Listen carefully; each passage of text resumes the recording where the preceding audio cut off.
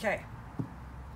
So we are having winching Thursday because that's how we're rolling this week.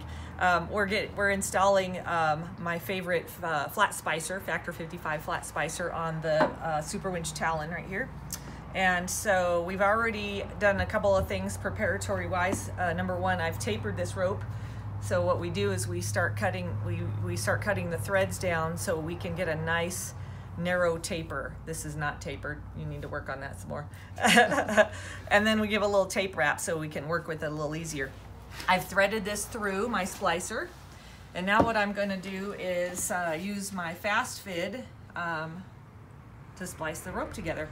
And so I'm going to go in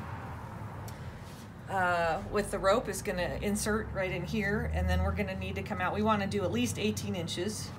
And so we're going to want to come out right about here on this rope. So you see, I'm going to mark that with a Sharpie.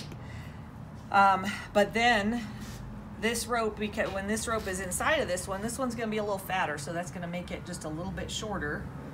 And so we're probably going to end up going,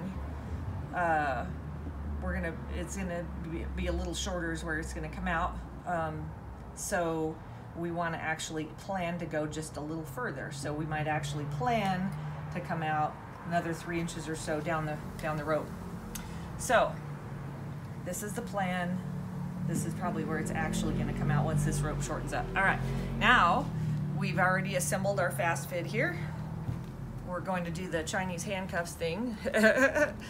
Feed that right into there. Okay, bink, bink, and I'll remove that tape here a little bit. And the important thing is to get right in the center of this rope. Now this is a brand new winch line, so it's pretty stiff. You can see it's almost got like a waxy coating on it, that blue protective coating. You get right in the middle of that, and you'll know it because once you're in the center, that needle will just slide right on down there. So I'm gonna go right down the center of that. Gonna keep scrunching that up. I could have pre-scrunched it. That would have made it a little easier in the video here, but we got some realism. And where's my mark? Way down here. Okay, so I got a little ways to go. Now, a lot of people want to do a lock, and I used to spend a lot of time, doing a Brummel splice or something there at the beginning, or even just weaving it, doing an S back and forth. I have found that is not even necessary. Of course, the official Superwinch or Barlow ropes, or any of your good providers like Master Pole, they're going to tell you you should, like put some stitches in there or something, but so we're just feeding this right down the middle. Your ride's here. All right, now I see I lost my train of thought. I'm a little stuck in the center here. There we go. So we just got to feed this right down the middle, and here's where it gets to it. This is when we start getting that other rope in here. Where's my mark? There's my marks. Okay, so we're getting there slowly but surely. And it's difficult because you want to kind of pull on it. You want to pull it through there, but then everything just tightens up. So you got to keep it nice and scrunched. Hair scrunchies. Keep it nice and scrunched.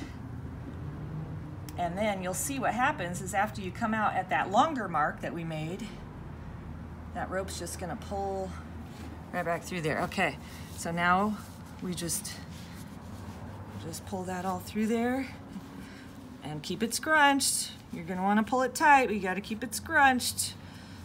Isn't that cool looking? Okay, and so we pull that down. Got a little twist in there, so we're going to just pull that while we got some slack. Now I'm going to pull my fast fit off. I'm going to pull my duct tape off. Just, you're not going to need it. That's the hard part, is finding the end of the duct tape, right?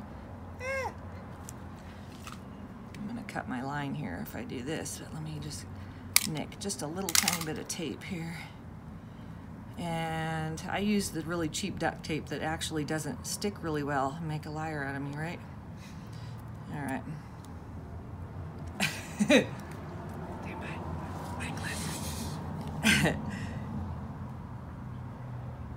And there it is. There's my duct tape. I did my duct tape too well.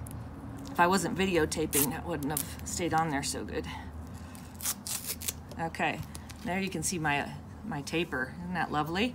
Okay, now this is the fun part. You just get to stretch this all out. And see how that end is just sucking back down in there as we stretch that out.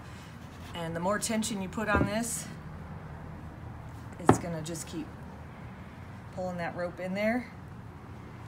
Now this is also a brand new winch, brand new rope, so we have not wrapped this under tension. That's what we're gonna do next. And we'll talk about that in a separate video. But we'll just keep working that rope, and you see, we're almost there. So, hey, we'll show you the results later.